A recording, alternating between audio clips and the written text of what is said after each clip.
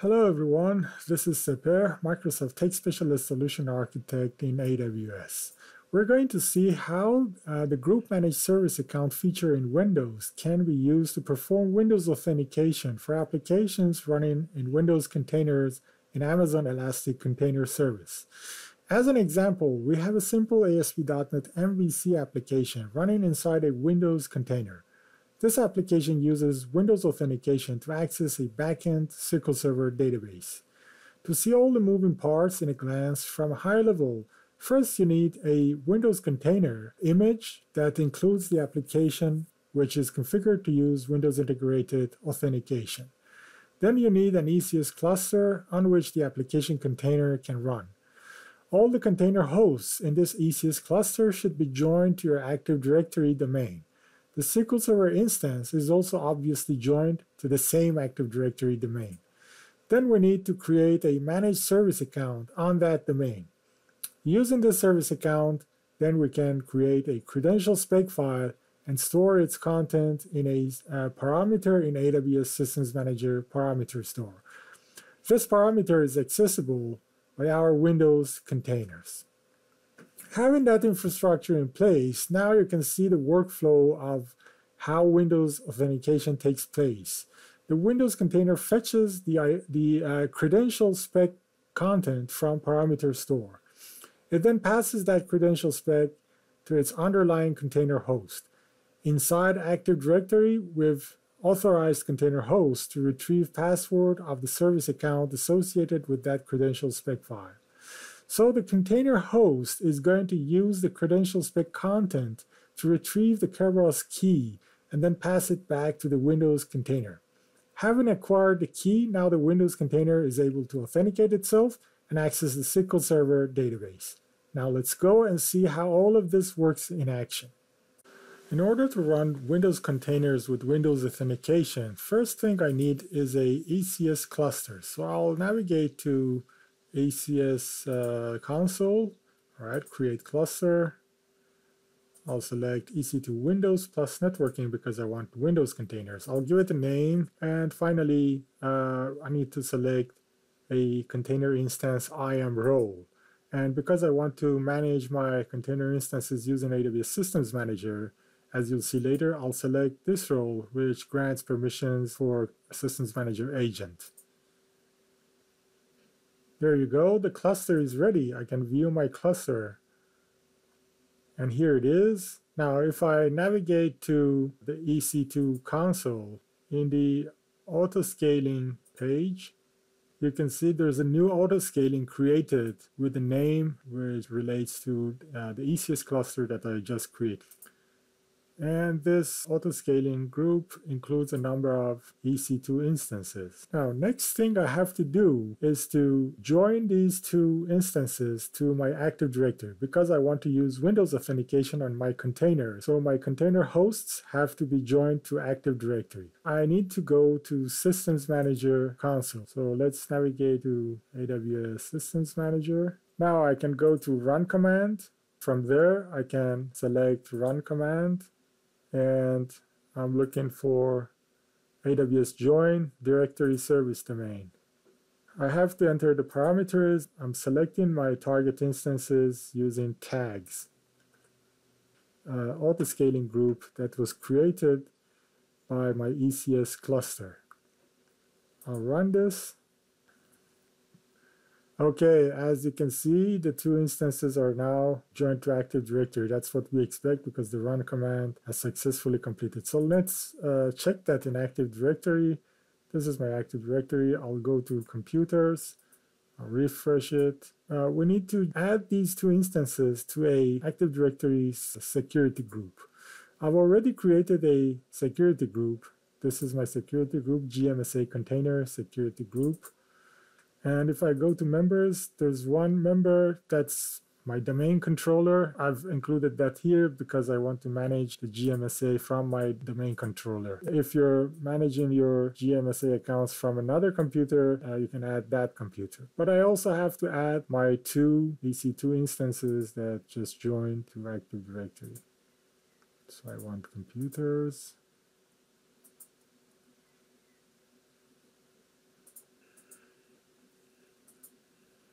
All right, now I have the two members joined to Active Directory. Now, why is this required? We'll see it in a minute. All right, next thing I have to do, I have to prepare my domain controller. This is a one-off activity. Once you do this on your domain controller, for subsequent deployments, you don't need to redo this step. It's just a one-off activity.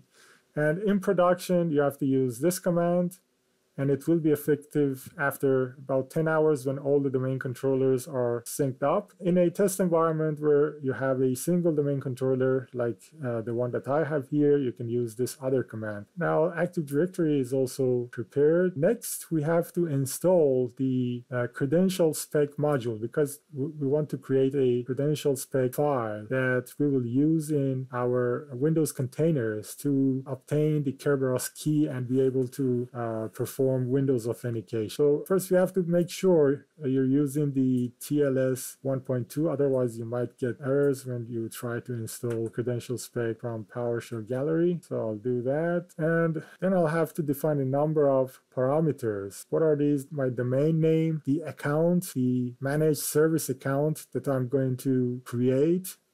GMSA test user is the managed service account. And also, I'm going to get the security group object. You can also see it has all the properties of my security group.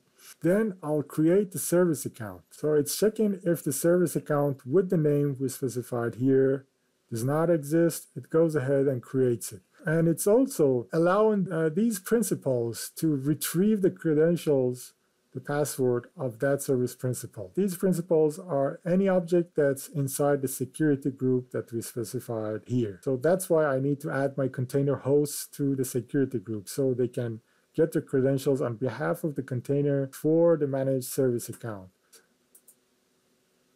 Let's see if we have that. Yes, GMSA test user. The next thing I have to do is to create the credential, retrieve the credential spec file. New credential spec with account name of my account, GMSA test user. I want to see where the file is. So this is the path. Program data Docker, credential specs, you can see it here. This is the same path, and this is my JSON file. So let's open it and see what's inside. It's a JSON document with information about the service principal object. I'm copying this. Now let's go back to AWS console. I'll move to Systems Manager Parameter Store. Now you can create a new parameter and enter the content of that credential spec file in it. I've already created a parameter before. I can just simply update it. So I have this parameter, GMSA cred spec, inside AWS Systems Manager Parameter Store. So in my SQL Server instance, I'll go to Security, Logins. I'll create a new login here. It's a Windows Authentication login. I'm searching my Active Directory domain, and I'm also including service accounts. So I'm looking for GMSA test user. There it is, and here it is. So my new login is now created. I have a database, a test database called Bookstore. I'm going to add a user, GMSA test user, same name, login name. Browse, there it is. If I have an application that's containerized in an image, I can upload it to ECR. I've already done that. If I go to Elastic Container Registry, I have this application, Container MVC, which is using Windows Authentication to access the database that you just saw, Bookstore. The next thing I have to do is to deploy a container task or a service using this image in my cluster. So I go to my cluster, GMSA test cluster. Let's first check the task definition. So I've already created a GMSA test task. Nothing special here, the same task definition you see for any other Windows container. The only thing to be mindful about is this option, the Docker security options. And as you can see, it has this credential spec ARN AWS, the ARN of the parameter that you just saw I created in parameter store with the credential spec information of my managed service principal. If I open this, you can see the image is my ECR image. The Docker security option is set to the ARN of my parameter store variable. We have this task definition. Let's go to clusters, GMSA test cluster, and I'm going to create a service using this task definition. It's going to be for EC2. This is my task definition, GMSA test task. The cluster, service name, number of tasks, let's say 2. The rest are fine. Next, I'll create the service. 2 tasks are being created. Okay, as you can see, the status has now changed to running. The application is up and running. To see if it's also able to access the database, this is what I have in my database, a table called books with these entries. Now let's go and see if I can access those books from the application, which is using Windows Authentication. And as you can see, I can access the same entries from the application as well. Now, one thing to remember is your user must have permission to access everything. So I've set it to DB owner so it can access the data. Let's also see if we can add an entry. Author first name, Seper, last name, Sami E. Customer review is 5, price is $50, book language English, publisher Amazon. As you can see, a new entry has been added, Windows containers, and the created by field is showing the GMSA test user, which is indicating it's using Windows Authentication to access the database. Hope you enjoyed it. Thank you.